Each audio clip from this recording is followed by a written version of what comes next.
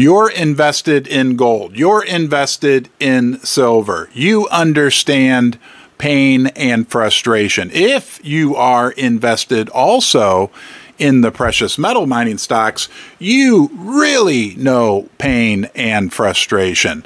You can't examine the price of gold and price of silver without considering what's going on right now in the precious metal mining sector, and it is downright ugly. What does Home Depot have to do with all this? What does $250 gold? Yes, $250 gold. What does that have to do with all of this? It has gotten downright horrific and ugly. I can tell you from firsthand experience, I have suffered some significant losses in the precious metals mining stocks over the last 2 years. The last 1 year alone has been unbelievable, frustrating, and I'll be honest with you, at times very, very depressing. But are there a number of factors we need to look at that might indicate to us there's a solution to all of this? And again, what goes on in the precious metal mining stock arena does affect the price of silver and gold. We're going to tie it all together. Let's get started right now. How do you feel about $250 gold?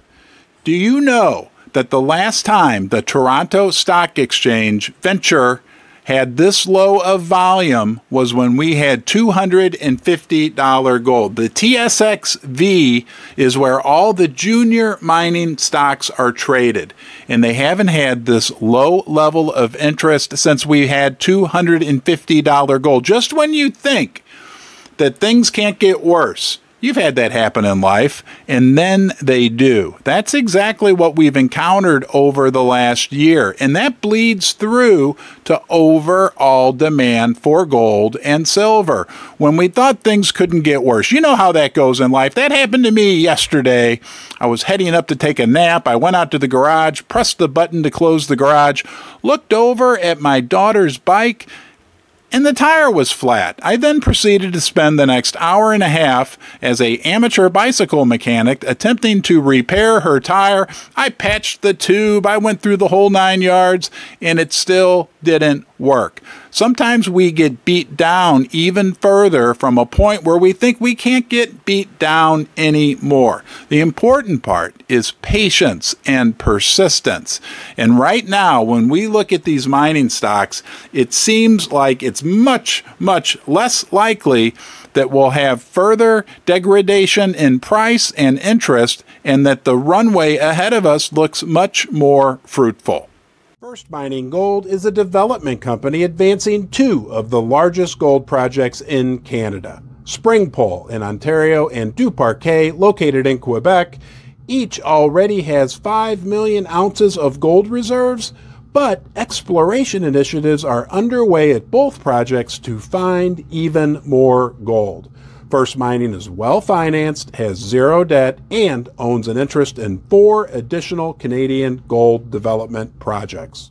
Because central banks are buying gold. Everybody's talking about that. Well, guess what? Thank God they are, because if they weren't, I don't think anybody else is. We know that inflows into the precious metal ETFs are down. We know that the volume at the TSX is down. We know that there's such low interest and sentiment. Nobody wants to talk about gold, silver, or the precious metal mining stocks. But there could be a big silver lining, pardon the pun, to that fact.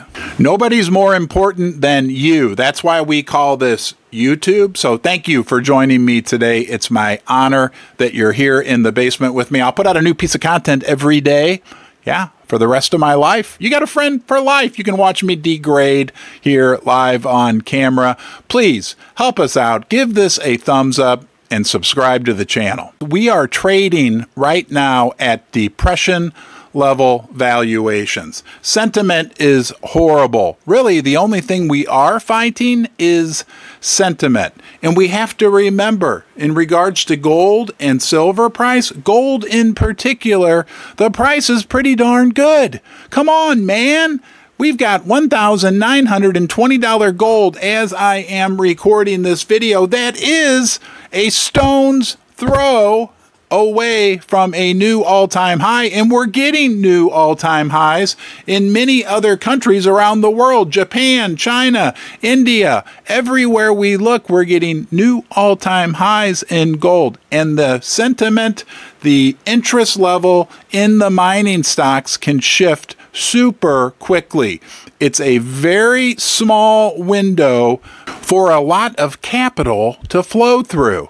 Have you heard it said that when interest comes back to the gold, silver, and precious metals mining sector, all that money chasing such few small amounts of investment options, it's like trying to drain Hoover Dam with a straw. And it will impact not only the precious metal mining stocks, but it will also have a major impact on the price of silver and gold. Because remember what we talked about earlier, the ETFs with massive outflows of capital, money will start to flow back into them as well. And then it'll be more than just the gosh darn global central banks buying gold.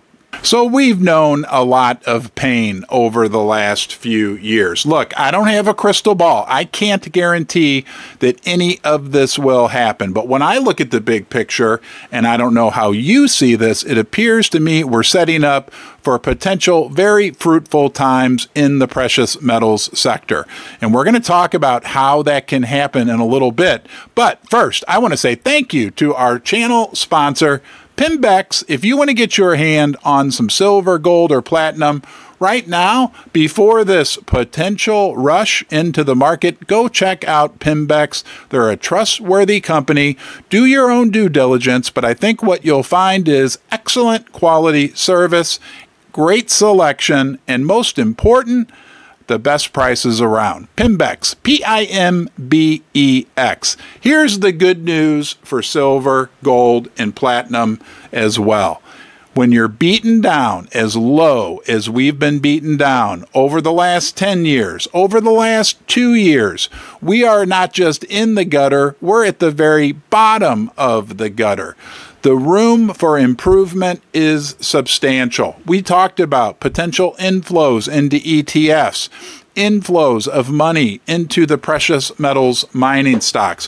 When you start from a number that's very small, even the slightest increase in capital inflows results in massive, massive gains. If we measured, let's say, precious metal mining stocks on a scale of 0 to 10, I think most of us would say we're about at 1 right now.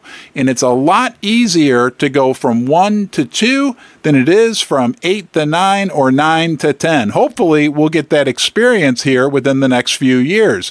It's going to be interesting to see how this all plays out. But one amazing, interesting manifestation of what's going on right now in the mining sector is the fact that considering Home Depot, Home Depot, why are we talking about a hardware store? Gosh, what could break next, right? Nonetheless, the market cap of Home Depot, almost $370 billion, is bigger than the entire mining sector combined. Hey, we're in for an interesting ride in the coming couple years. Like I said earlier, I don't have a crystal ball, but it sure feels like it's going to be a lot more fun than painful as we go into the coming weeks, quarters, and years. You know I'll be here for you. It'll be a fun ride no matter what happens. Please come back to the basement, and in the interim, I'll put up a link. You can go watch a live stream. Thank you. Hey everybody, it's Ron from Ron's Basement, live on the log flume. Say hi, girls. Hi.